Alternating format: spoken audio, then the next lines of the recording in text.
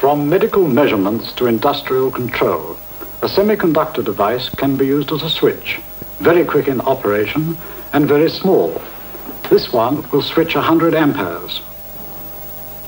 Because no moving contacts are involved, the method is sometimes known as contactless or static switching.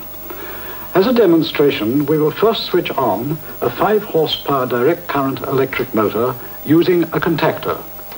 The moving contact is pulled onto the stationary one by this coil when it is energized from this push-button circuit.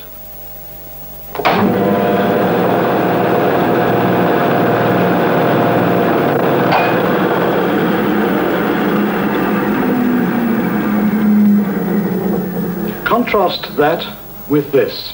This is a semiconductor device known as a controlled rectifier. It is very much like a large transistor. It has a control electrode circuit, which when energized with a small current from this push-button control, will pass a large current through the device and the motor runs.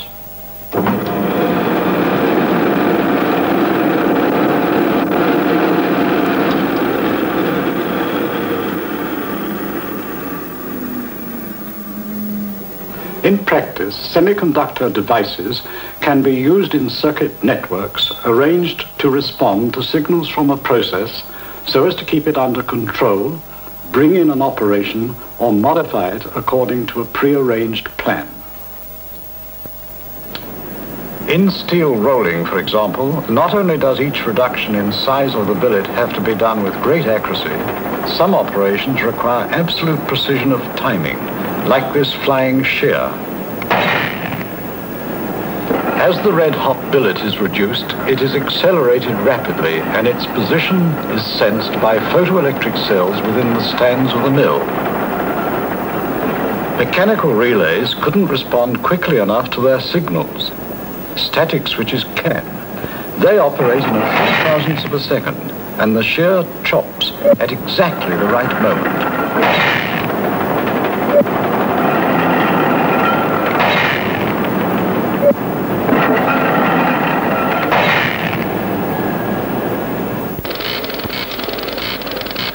These moving contacts control our telephone circuits. They are mechanical switches worked by electrical impulses.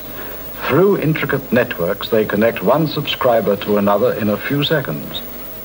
Engineers are now developing semiconductor devices to replace these, and connections can be completed in a fraction of the time. Again, because transistors used as switches operate in a few thousandths of a second. Semiconductor-operated exchanges are now actually being tried out. In this application, as in so many others, the small size of the transistor is a feature essential to the new uses it can establish. Transistors used as switches are also an essential part of a modern computer. A computer does its work because within it are thousands of circuits, each requiring the equivalent of a switch that can be on or off, according to how the bits of information being fed into the computer have to be handled. Computers nowadays can use up to 50,000 or more switching devices. A computer with a few rolls of coded tape can, in a matter of minutes, carry out a multitude of calculations which would take human fingers and human brains, perhaps a room full of them, several days. Wages, production, accounts can all be dealt with at tremendous speed. And not just the routine calculations of office work. A roll of tape punched by the computer may, in seconds, do what would take a research scientist months of complex mathematics. A revolutionary increase in speed.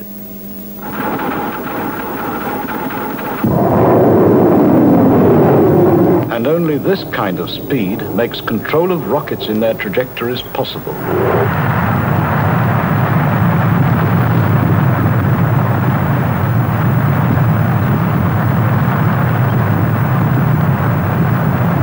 So, semiconductors are creating a revolution in our technology, and in turn they are demanding a revolution in manufacturing techniques. For all semiconductor devices depend on meticulous control of the purity of the minute squares of material they start from, and absolute control of cleanliness at all later stages in their manufacture. The factory has had to become a laboratory, and its workers learn completely new methods. Here transistors are being made. Microscopic blobs of indium are placed on each side of the germanium slice. And after heating in a furnace to diffuse in some of the indium, we have the basic element of a transistor.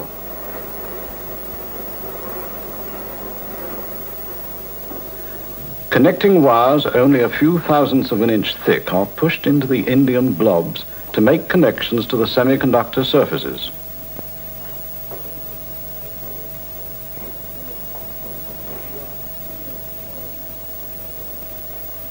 These wires are then welded to the three external connectors.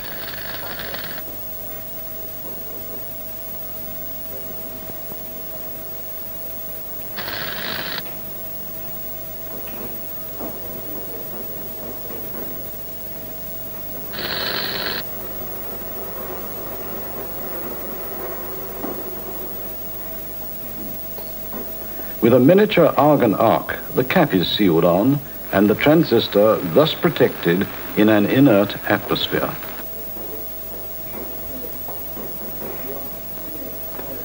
And research continues into an increasing variety of semiconductor materials, seeing how they behave under all kinds of conditions, finding out more of their inner structure. Here, intense cold and a strong magnetic field.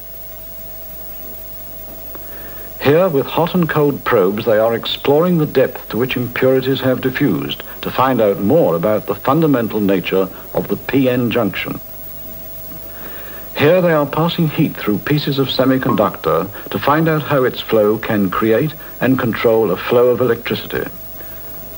And research into making new semiconductor materials. For remember that the final material has to have a controlled impurity content of only 1 part in perhaps several millions.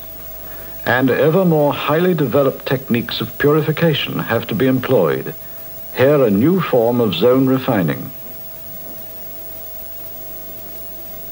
What will be the outcome of researches like these? Better materials and improved devices without doubt. Larger power rectifiers and smaller transistors. Micro-miniaturization and solid-state circuitry. A dozen transistors or more with their associated circuits in a piece of semiconductor no larger than a sixpence. But are we learning to do more with semiconductors than just make devices? We are. There is one line of work of striking interest to those who make electricity. Huge power stations like these generate our power. From coal, oil, and nuclear energy, we turn water into steam. The steam turns our turbines, and the turbines drive our generators. Are we likely to make power from semiconductors? Remember the silicon rod joined directly to a microammeter. One end hot, the other cool at room temperature. Current flowed through the microammeter. This, in a minute way, is the generation of power direct from heat through semiconduction.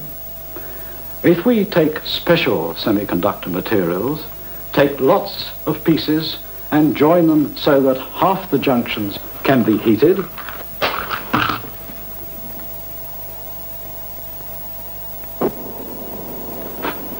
and the other half kept cool, then we have made a small generator working on this principle.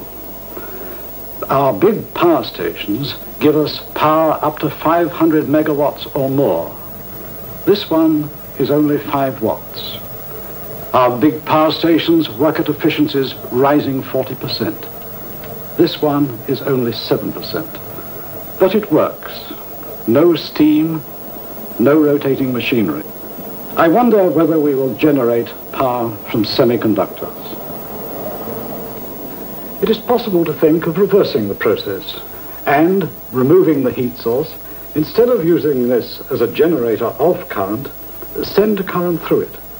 we would find that one set of junctions would get cold and the other set hot. This is known as the Peltier effect. It is as if the moving electric charges transfer energy from one set of junctions to the other. We could therefore unroll this, flatten it out, and make it considerably larger, and build it into the wall of a house.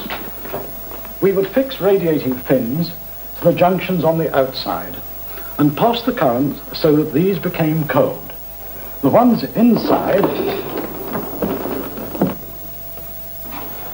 would become hot and warm the house.